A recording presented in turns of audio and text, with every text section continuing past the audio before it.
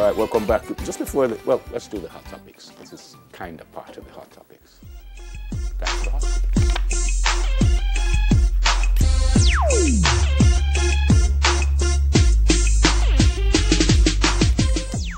I was hearing that John Travolta's wife, I think she died, there it is, from breast cancer. No. 57 years old. Kelly Preston. Apparently it was a couple of years battle also that she had with breast cancer. So even though we don't know him personally, well, I don't, condolences to John Travolta. Terrible. Yep, not good news. And I was also reading that there's Nelson Mandela, his daughter also died in hospital. I think she was about 57 or 59 also, so not great news. What's the first hot topic? Not great news here either. Public health crisis, no work for doctors, says this article. Hospitals reportedly not employing medical professionals due to budgetary constraints caused by COVID-19. Irony of this is that people are getting sick and need health care. Very health crisis that Jamaica is battling has reportedly pressured the country's resources so badly that it is now causing a number of doctors to be out of work. So in spite of the country's need for healthcare workers to fight COVID-19, apparently budgetary constraints caused by the outbreak have forced several hospitals not to be able to employ new doctors. Among the doctors affected are 6 specialists at the UHWI and senior house officers who, after completing medical school and a 2-year internship, were offered posts in hospitals across the Southeast Regional Health Authority. However, the Gleaner is reporting that even after successful interviews at the institution, several doctors are still awaiting confirmation of their contracts by the Ministry of Health and Wellness and SERA, which is the region that is most affected. Some doctors reported that they started working at hospitals, but their services were later terminated, and an explanation given that they could not be accommodated under current financial budgets. This is incredible news, Yep. especially now that I think another batch of doctors was just graduated from the UHWI. So, or was it lawyers? Doctors are lawyers. Anyway, bad news. Yeah, I was reading, and one doctor said, I've been calling SERA, which is the oversight body of the 2 hospitals, and I've been told that they're working on it and is waiting a directive from the ministry. However, unofficially, I was told that because of budgetary constraints, they may have to wait a few months because of all the money was spent on COVID-19 related activities. Then he says, they bring in doctors from Cuba, but they're saying they can't afford to pay their own doctors. How is that? How is that you can afford to pay them, but not us? So does this doctor know that that's the case? That that's the arrangement with Cuba? Well, I don't know. Well, the health minister is saying he is not aware of the situation. Yeah. That's interesting. Said he would speak to the PS. The response is not forthcoming up to press time. Strange. That And you would think, especially now, that we would need all hands on deck. Is that they need them, but they can't afford to hire them. They can't pay them. Is the irony. Wow. So, not good. By the way, on Tuesday, Dr. Tufton announced in Parliament that of the approximately $6 billion budgeted by the government to tackle the coronavirus, so far they've spent $3.8 billion. There you go. Good news also that the last 24 hours we never had a confirmed case, and we had some recoveries, so that's fantastic. Didn't we have some cases over the weekend? We did, but the last 24 hours we didn't. And how many did we have before that? I think it was 5 the night before and like 6 the night before that. But they were all imported seemingly cases. people who have come in. Okay. Yeah. So we now have 600 persons recovered and 750 COVID-19 cases. The second one says marital rape law looms. About time. Married women, and I'm quoting here from the Senator Johnson Smith, married women who are raped by their husbands will no longer have to fulfill certain conditions to qualify for legislative protection.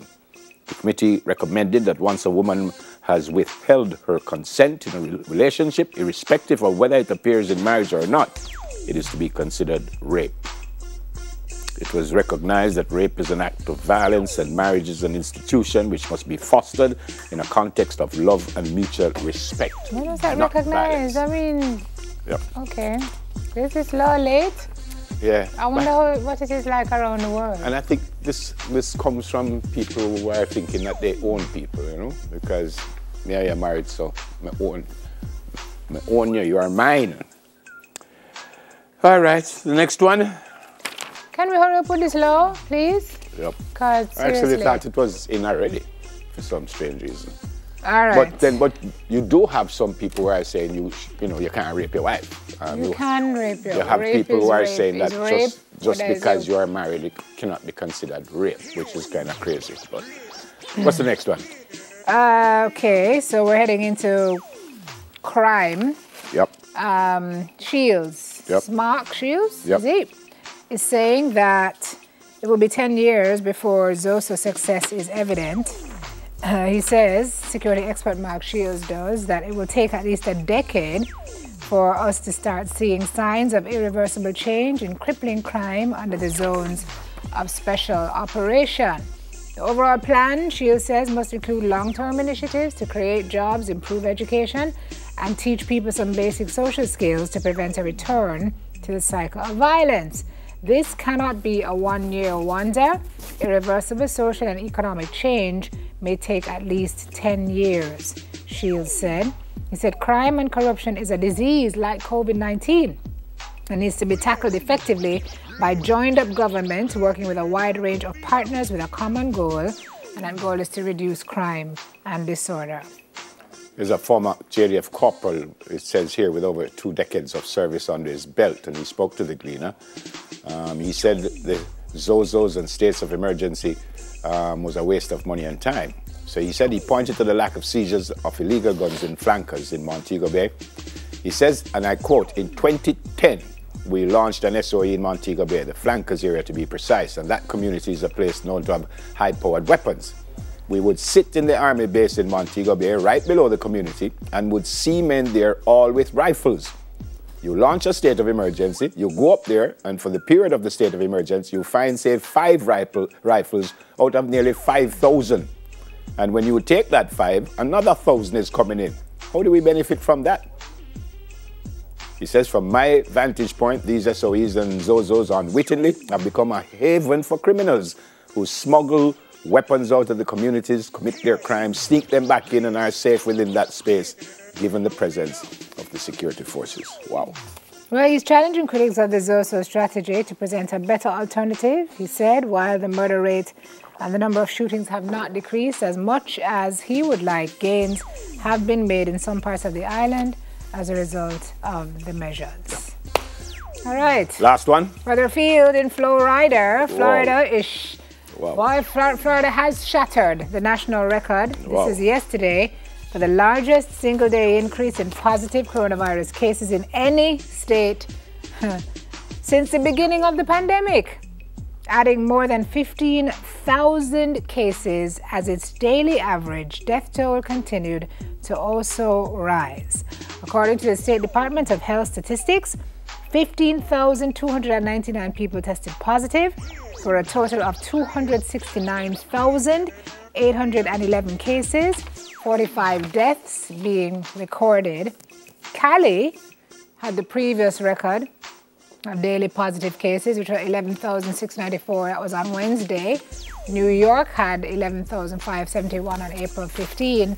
But Florida is saying, nope, let's outdo everybody. I heard the Florida governor on Saturday saying that the increase in cases is as a result of the increase in testing. So it's not really like anything to really worry. Well, and that's what some people are saying, that the numbers would be higher because you're not doing enough tests. Some people are even suggesting that right here in Jamaica, that the numbers... Yes, no, but the numbers are increasing because more people are getting infected. Yeah, man. So don't be tricks, guys, by, And Florida is, Kingston 21. Yep. So be careful. It's... All right, we're seeing that they said, I think it's on this one, prominent Jamaican social worker is one of the deaths in Florida. Oh, no. All right, Time for News in 5. So we're going to go for a break, and when we come back, Shane will have the News in 5. Stay with us, please. Can I see that?